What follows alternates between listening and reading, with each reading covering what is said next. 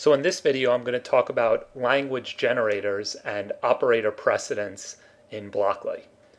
So to illustrate this, I'm going to start by dragging in a block here, which is going to take text. You could see it's going to take text and it's going to convert it into a list, and the way it's going to do it is it's going to split the text on whatever you put here. So just as an example here, I could put something like ABC, DEF, GHI, so that's all one string, but separated by commas. And you could see I already have a comma block in here. It's a shadow block. And if I do to JavaScript here, you'll see that I could see ABC, comma, DEF, GHI, and it splits on the comma. So if I actually just copy this code and put it in the console, you'll see that you get the list A, B, C, D, E, F, G, H, I. So the question is, how does it take this block here, or actually these three blocks, this make list from text block, and this text block inside of it, and this shadow text block, and generate this JavaScript code? So the answer is with language generators. So you can see that over here we have a language generator for this lists split block, and that's this purple block on the outside. And the way we actually know that this ties into this, or that these are connected, that this list split is this block over here, is if you do export to XML here, you will see that this outer block here, you'll see that lists split. So you look at the type, right? And you could also see these other blocks here that are inside are both text blocks. Again, by just looking at the types of the blocks. And you see this one is a shadow. You can see this is a shadow block. Right? So how does it actually, let's go back to the JavaScript code here. How does it generate this? Well, if you see this blockly.javascript lists split here, and again, this is a JavaScript generator, so that's why you see that.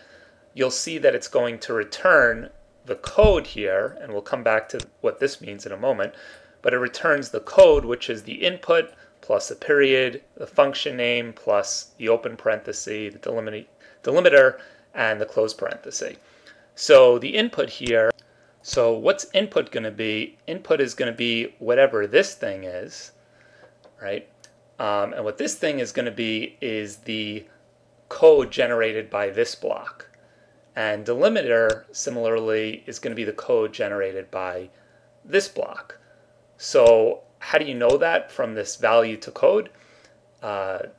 This line with value to code? Well, let's just again convert this to XML, and you'll notice that there is something called value name equals input.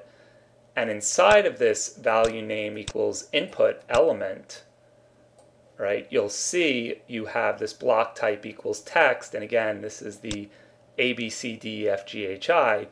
And similarly for the value name equals delim, right, and again, we use the delim input, you will see that it's also a block, but this one's a shadow block, or it's also a text block, but this one's a shadow text block. And its value is going to be comma, right? So value to code is going to take the block that you pass it, and again, this block that's being passed is this lists split block, which is that purple block on the outside, and it's going to take the input, it's going to look in the input that's named whatever you give as the second argument. So over here it's input, over here it's delim. It's going to look at those blocks and it's going to see the code that it generates, right? So this block over here, this A, B, C, D, E, F, G, H, I, this is just a string literal block, or a text. It's a string literal and it's just a text block, and the code for it is very simple. It's basically just whatever text is entered here, surrounded by single quotes.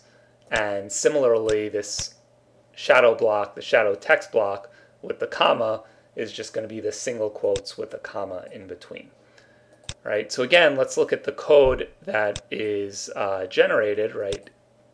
or the code that's going to be returned from this purple block, right? It's going to be the input, right, which we just said is going to be, in this case, the A, B, C, D, F, G, H, I, right? That string with the surrounded by single quotes, followed by a period,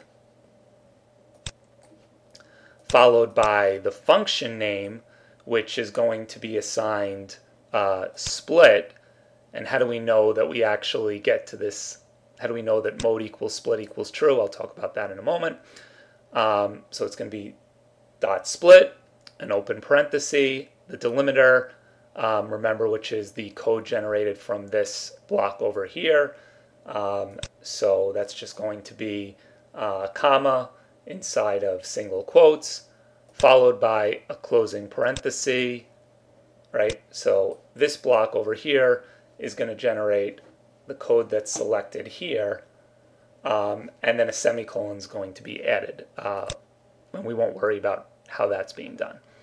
Okay, so that's basically what's going on here. Remember, I also said I would tell you what mode is, or how it knows that mode is split. You could see it's getting the field value of mode. And again, if you export to XML, you will see over here the mode is given right now as split, right? So it's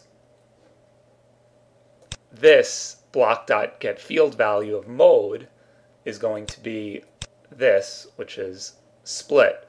So capital SPLIT will be assigned to mode, so mode is equal to split.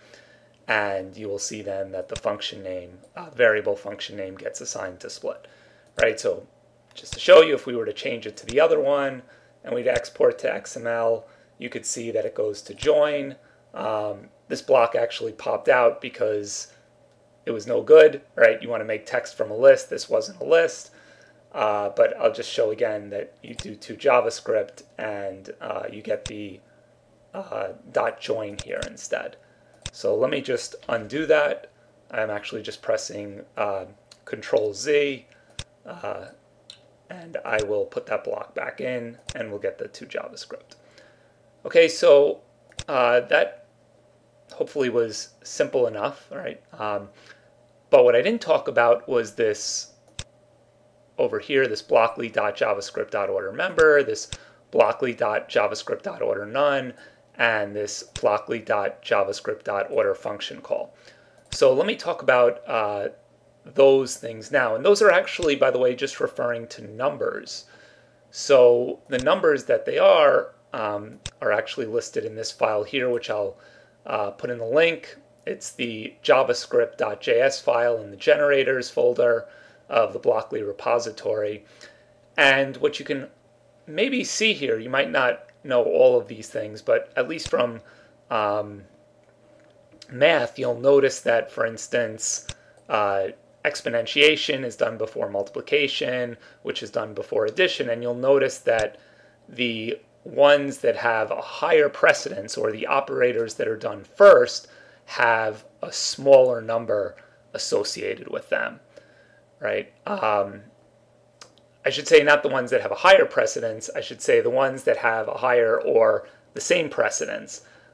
So like multiplication and division have the same precedence, but the multiplication, which has a lower number here, right? Exponentiation has a higher precedence than multiplication, and you have a lower number there as well. So this is strictly higher precedence.